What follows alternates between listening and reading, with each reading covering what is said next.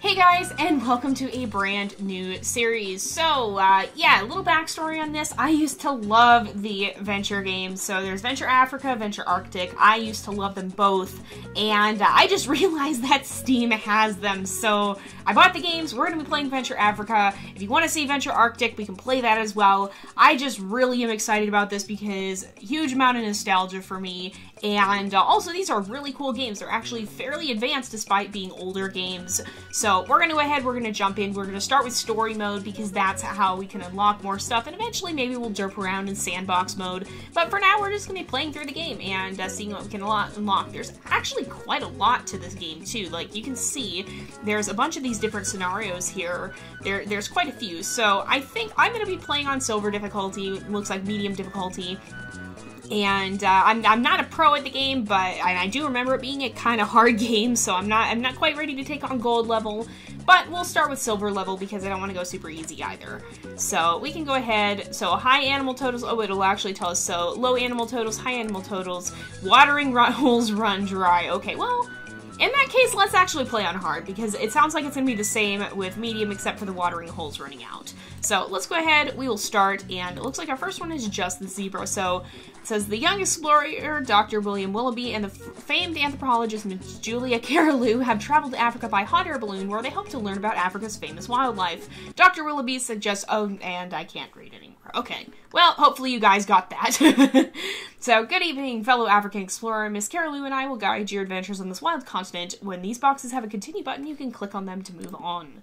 Okay, let's get started. In Venture Africa, is your goal to create a fertile ecosystem featuring a particular animal. Today is your task to create a giant herd of zebras. You can see exactly how many you need by rolling your mouse cursor over the picture of the zebra. If you've fulfilled this goal, you may move on to the next level. Creating animals is cheap and easy. Click one of the zebra cards below. Move your cursor near the water and click again to birth a newborn zebra into the world. There we go. It's gonna go get a drink of water, looks like. The graphics in this game are not phenomenal, but they're honestly not bad given the fact that this game is... How old is this? It's probably like a 15-year-old game or something like that. I don't actually know when it was released, but it's been around about as long as Zoo Tycoon 2, if any of you guys are familiar with that game.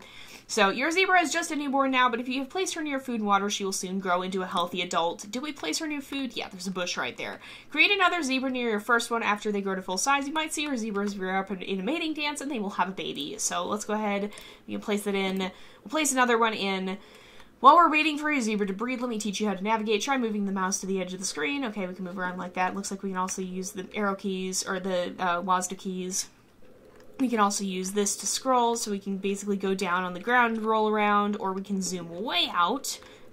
Okay, we can't zoom that far out. So you can explore the world, use the map to help you out so we can see where we're at.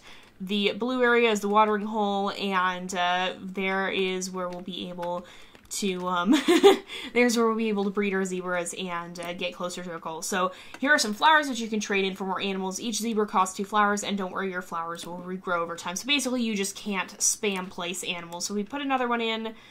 We also have to build some shrubs. So let's see. This is your jewel objective. So when you create 3 flamingos, you will earn a jewel, which you can trade for shrubs. Okay. So now we have flamingos. So let's place them in. I remember flamingos are kind of hard to keep alive in this. So let's place them in. Okay, we got a jewel, and the total number required to get jewels will increase with each jewel. Will increase with each jewel earned. Okay, so we trade flowers for animals and jewels for foliage. So let's trade this in for a shrub. Some are better than others. If you move it to a high elevation or a long way away from the watering hole, it changes to a larger, more nourishing shrub. Okay, so so the ones near water are less nourishing, I guess. That makes sense. Kind of. I don't know. I feel like the ones near water would be more or so, but they want you to not just have everything clustered around the water hole, I think. They contain more nourishment farther from the water, but they're easier to reach near the water. Keep in mind that only one zebra can be eating from a particular shrub at once. A good rule of thumb is that every 2 zebras will require about 1 shrub. So they still need more food, so we need to earn another jewel. So let's place some more flamingos in. Oh, there we go. That's the mating dance. So they just had a baby. So the hills are lush with edible shrubs, but they are too far from the water for zebras to get to. Find the dry watering hole marked by the dry, cracked mud and palm trees. Hint, it's in the northwest corner of the environment, so I'm suspecting, yep, it's this. Okay. So, once you found the dry watering hole, click the rain icon and place the cloud over the pond. That's cool. I remember being able to do this. Nicely done. Be aware this watering hole was dry for a reason. Once the rain stops, the water will seep out of it very slowly. You may have to refill it periodically. So, yeah, the watering holes will run dry if they're overused in this difficulty. So, flamingos only need water to survive because they eat what's in the water. And so, we might want to increase this. You can fill a pond completely with 3 storms. So, we'll wait for this one to finish. I'm going to place in some more zebras and maybe some more flamingos. I think maybe the trick to the flamingos is just to split up your population a bit more so that they're not all in the same spot all at the same time. There we go. And you can actually teach the herd about food beyond the range of vision. So if we click on one that hopefully is not terribly hungry or thirsty. So, whoa, okay, all right, here we go. So, oh, we can do this, okay. And it'll tell you what it's aware of. So, okay. So we want to have this guy head right over to the watering hole. And so if we go over here, we can see where the rain is. If we have him run all the way out this way, then we can see, oh, where did it go? It's right up here, I think. Then we'll have him eventually, yeah, now he knows there's food and water here. So you can see he's learned about all these food sources. So there we go. Right-click to deselect. So your zebra may return to the main herd, but when he gets hungry, he'll know where some fresh food is. Notice that a little arrow above the food source when the animal you've selected knows about that object. So that's how we can teach them about this. By driving your zebra near new food and water, it will learn where to find different food sources. The animal will remember that food or water source and will even pass on that knowledge to its offspring. So, that's pretty cool. You can select any species of animal and drive around. Try teaching your flock of flamingos about the new watering hole. Don't worry too much about flamingos dying. They will repopulate their pond quickly. Alright, let's fly over here. We can even create new zebras at the watering hole, it says. So the one that's coming back, there's actually 2 coming back, it looks like. So some of the others maybe came over here? Or did we place one over here? I don't actually remember. This flamingo may die. But if we go over here, uh-oh. Oh, please. Nope, it did. Okay. Alright, well, we might place some flamingos over there, possibly. Flamingos die, like, ridiculously easily. So, that's one thing I remember about this game. The flamingos are very hard to keep alive. Let's continue to fill the watering hole. Maybe we can place, we'll place some shrubs out here farther away. So this is the lesser shrub. We're going to place another one up here so that as these guys migrate back and forth, they will potentially remember that. Okay, so most animals live in family groups. When a family group reaches the maximum size, animals in that group will stop breeding.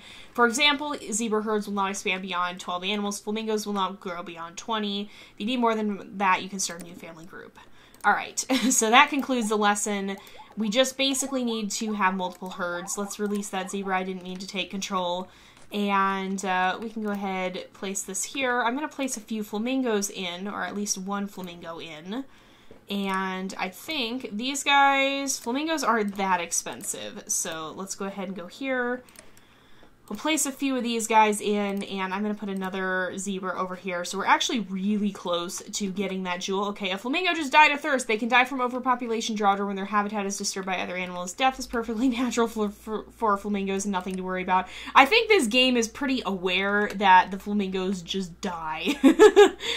They seem to have a good understanding of that because, yeah, the flamingos in this game just... they're constantly dying. Alright, let's fill this again because it's getting a little bit low. You can see there's still some cracked mud there. And so we want to make sure we keep this nice and full. But it's a really neat... oh, goodness, there's dead zebras on the way here. I guess maybe they died on the way to get food or something like that. There's a herd here. Are there any other watering holes that we can get? I don't think so. So these rocks are kind of the edge of the area, so it doesn't look like there's too much else that we can get. I'm gonna maybe, well, let's place some more over here. I think we need to rely a lot on them breeding, though. Let's place some more flamingos in as well. We'll get more flowers soon. I think, yep, there we go. We got another one.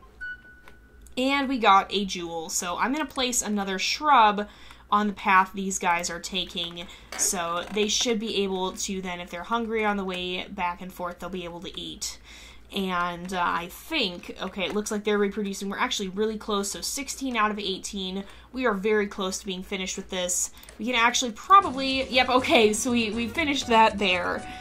So we've unlocked the lion and we unlocked sandbox mode. Let's go ahead, we'll try with lions first, and then that'll probably conclude our first episode. So you'll definitely have to let me know if you want to see more of this. Okay, so Dr. Willoughby, upon observing a pride of lions, argued that the lion might be the ideal animal. The lion is happily wed. His wife hunts while he stays in bed. He eats what she's killed, then, and I missed the... I'm gonna not read those anymore because I'm not fast enough, so you can read those if you guys want to. I think the problem with that is the loading screens would stick around for a lot longer because the computers are slower, but because I'm running this on a fast computer, it just zips through loading. So yeah, you guys can pause and read those. They're kind of clever poems if you want to see that. So, Miss Carolou, did you hear that? I think it was a distant lion roaring. Oh dear, lions must have caught the scent of the herd and prowled down to the river at night. How I'd love to see one.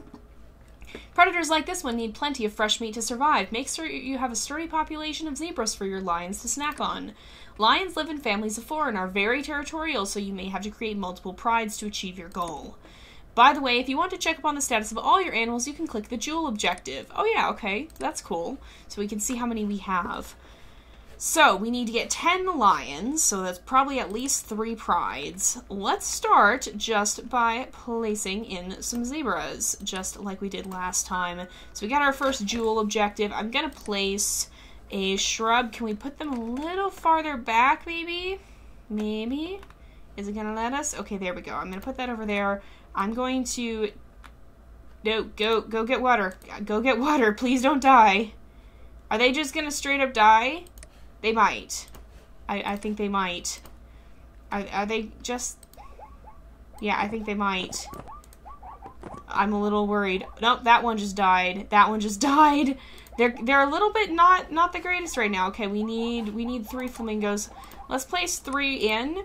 And that'll get us a jewel, and then I'm going to place in a shrub right here. Oh, there we go. They're going to actually go to an eat.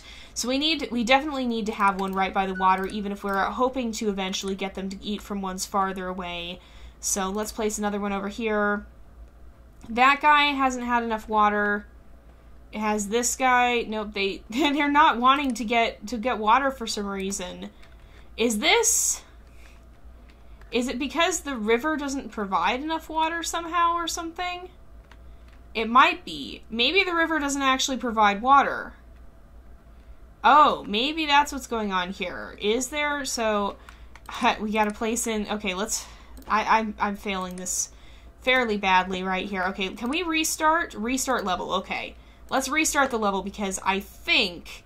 I ended up failing that by accident because I think what's supposed to happen is I need to place some at a watering hole. I don't think they're recognizing the river as water, perhaps. I mean, it looks like it is, but I don't know, you guys.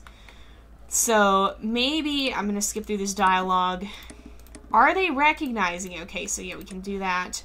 Are they recognizing it? Let's place some flamingos here. If we place them, are they... Oh, they are. Okay, so it was just glitched out the previous time, I think. Because these guys seem to be fine now. We're not going to place a lion just yet. These guys are all alive. I'm going to place a shrub right here. We'll put in some zebras. There we go. Now they're actually getting water properly. So there is another watering hole, but for whatever reason, I guess maybe putting them on this side, they didn't like that too much. Maybe it's because it was so close to the world border, but in any case, they're doing much better over here. So we're gonna get another jewel. Oh, we already got that jewel. So let's go ahead, we'll place in some more flamingos. And we should get another, yeah, we got a couple jewels right there. So let's place, we've got several zebras, so I'm gonna place another bush there. And then we've got a watering hole over here, so I'm gonna place a dry bush over there. Let's place in maybe some more flamingos down here. We basically have this whole river open to us right now. So I'm going to try and start a new flock of flamingos. I want to have like 2 zebra herds, probably for every lion pride that we end up with. So I definitely want to be cautious of that. We'll try and start maybe another herd down here, and I'll put a bush over here so that they can eat. And then we will add some lions in. So we just need a little bit more, another couple flamingos here, And then we should be able to, there we go, we got another jewel. And I think I'm going to put another bush here. And then we should be able to place in a lion. So I'm going to put one right here. And he's probably going to scare some of them off here. But hopefully, yep, he's going to hunt some of them down. Here we go. Oh, he attacked that other one. All right, well, he's got his food now. We can place in some more flamingos. And I'm going to start filling up this water hole, I think. We'll also place another bush in the middle here. Oh my goodness, we're getting jewels like crazy now, thanks to having 2 different objectives. Okay, we've got 2 lions. They all appear as male, by the way. There's not like an alternate female model. Is that? No, that's a rock. I was like, what is the lion doing all the way over here? But it's not. That was a rock. Okay, so we've got our zebras. They seem to be doing pretty well. We've got some that are dying over here. So I think I'm gonna place in some more bushes because it looks like they've eaten up quite a lot of the ones that are here. And I'm gonna put a lion over in this area as well, because there is a lot of carcasses here that they could feed off of. Look at all the flamingos too. There's like an excessive number of flamingos almost. All right, we gotta get our zebra population back up. And that way we'll be able to get another jewel. So in a little bit here we should get one. The lion looks like he's chasing one of the babies here. So unfortunately not just eating from the carcasses that are lying around spoiling. There we go. We got another jewel. I'm going to continue filling this water hole. And I think I'm going to place some zebras here. Oh my goodness, that was kind of insane, you guys. Alright, let's place this in. And I will place this over here. Oh, it looks like that lion... Oh, he got the zebra too. He actually got him. So, let's place this here. Now, how are you doing? Let's have you follow this trail and learn about all the food sources on the way to this watering hole, because then we should be able... Okay, I'm going to release this guy. Now they should be aware of this route here if they need to use it. What about the ones over here? Yeah, we'll have this guy also go over there and just become aware generally of what's going on. So we've got quite a few, well, we've got not quite a few lions, but we've got a few lions. And so we're getting started on that. We're close to getting another jewel goal. How many lions do we have? They're all kind of just chilling over here. You might even be able to say that they're lying around. That was bad, I'm sorry. But we're going to put another lion over here, and then I'm going to place several more zebras. We have a few, but I'm not positive it's going to be enough. So I'm going to place another one farther out here, and then I'll make sure that all these zebras... Oh, the lion's going to get one there too. Alright, once you have drank, then you will be a good candidate to teach about this new bush. So... let's go over here, and you can learn about that bush. There we go. You can go back and get water now. I'm going to fill this up again, and thus far we have 5 of 10 lions. Oh my goodness, they're wreaking havoc here. So I'm going to start placing bushes over here. We'll begin to place some right in this area, and this will be a good region to populate so that we can start introducing another lion pride. Again, we'll place some flamingos down here. And I'm going to place this one farther out, also on the way to that watering hole. We'll put another one over here and make sure we place in a few more zebras. Once these guys have enough food, then I'm going to have them go over here. So we'll lead you in this direction. You can explore and learn about the other watering hole just in case you eventually need it. We want to make sure that everyone is aware of what resources are at their disposal. So let's add some more flamingos here. We can literally add flamingos along the entirety of the region. Oh my goodness, we're unlocking a lot of jewels here. So do we need to fill this further? We can fill that further, and I think can is probably a good idea. If we can, then we probably should. So we'll place that there. I'm going to put some more by the river here. They do replenish over time, I'm pretty sure, but let's also put a lion out here, kind of in the middle. You know where to get water, right? You figured that out? Yeah, okay. We'll release you so you can go get some water. And then we've got lions over here, right? I believe we had 1 or 2. Right? I don't see. Where's the lion?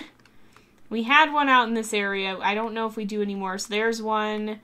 Yeah, most of them seem to be down here. So I'm going to actually place another one kind of in this area. In fact, we'll place 2.